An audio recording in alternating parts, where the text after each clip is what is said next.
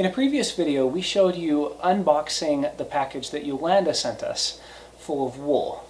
Now, at that time, I mentioned that I would like to make a couple of carding combs in order to process this fiber and get to be able to actually use it and spin it. And I have done just that. These are the carding combs I've made. If you've ever gone to a living history park and seen the way that they process wool, they typically do it with cards, not combs.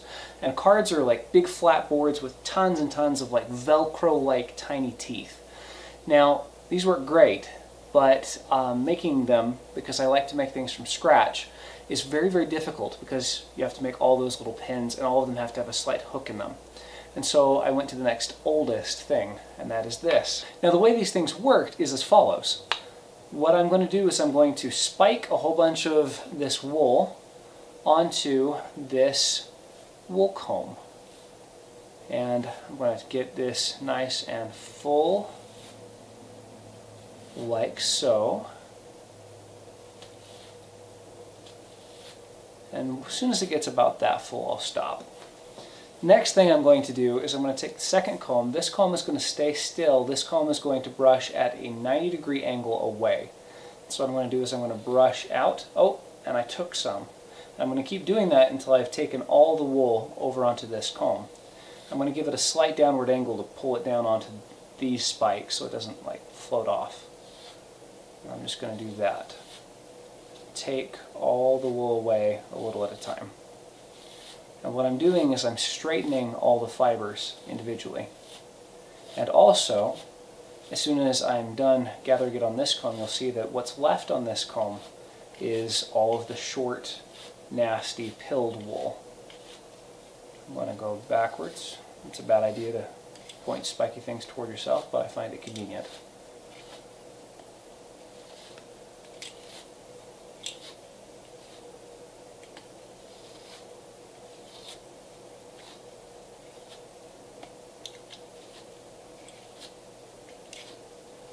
Okay, now I've got most of the wool off. Now if I remove this bit right here and hold it up, you'll see that it's the short bits, and there's also a bunch of pills in there. And also a tiny bit of vegetable matter, and that's all left behind. Now what I'm going to do is I'm going to place all of that wool back onto this comb by bringing this one down, like so, and I'm going to pass it all over to that one.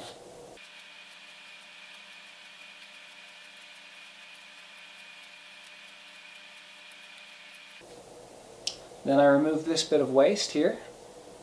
I'm going to set that aside with the other one. Do the same thing again.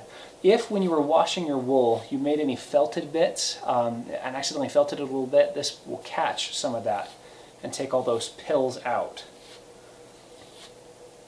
And it'll come out as waste, so you still don't want to do it, but at least you can save the good stuff. Okay, so now I've got this frizzy thing. I've finished combing, I've put it all back on this comb. Now what I'm going to do is I'm going to gather it all together, and this is the final step to make your fiber preparation. Is I'm going to grab it slightly longer than the staple length by the end of this kind of beard. I'm just going to tug on that beard. And then I'm going to kind of move it back and forth to help it gentle along. As soon as you feel it getting weak, you choke up again. Go a little bit closer to the tines. And do the same thing again. And again. This is probably how Albus Dumbledore grows his beard so long. He's like sitting there being frustrated with students, and as he tugs on it, it just gets longer. I mean, it works in a place like Hogwarts, for sure. You just continue that on and on until you have no more fiber left on the tines, which is coming up real soon.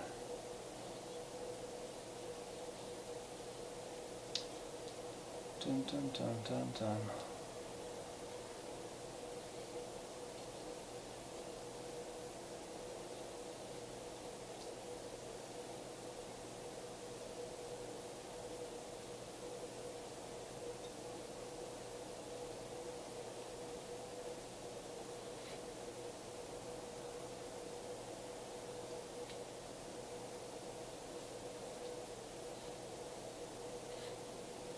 Alright, so now I've got this long thing with a bit in there. I'm just going to kind of semi-draft it out, smooth that out a little bit.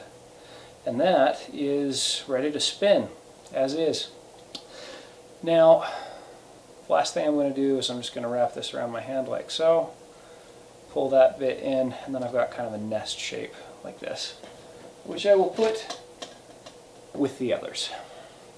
Now I've got my handy dandy drop spindle. This is actually from the first video we ever made here on Good and Basic, made out of a gavel. I'm going to start spinning.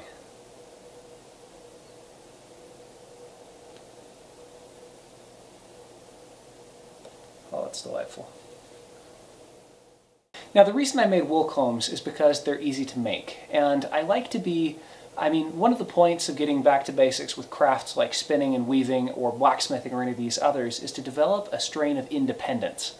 And one way to take that spirit of independence to the next level is by making the tools whereby that thing is made. And in a craft as simple as spinning, that's eminently possible, and so I figured I'd give it a go. Now the way I did it is by taking a piece of wood and drilling holes in it evenly spaced. I staggered mine.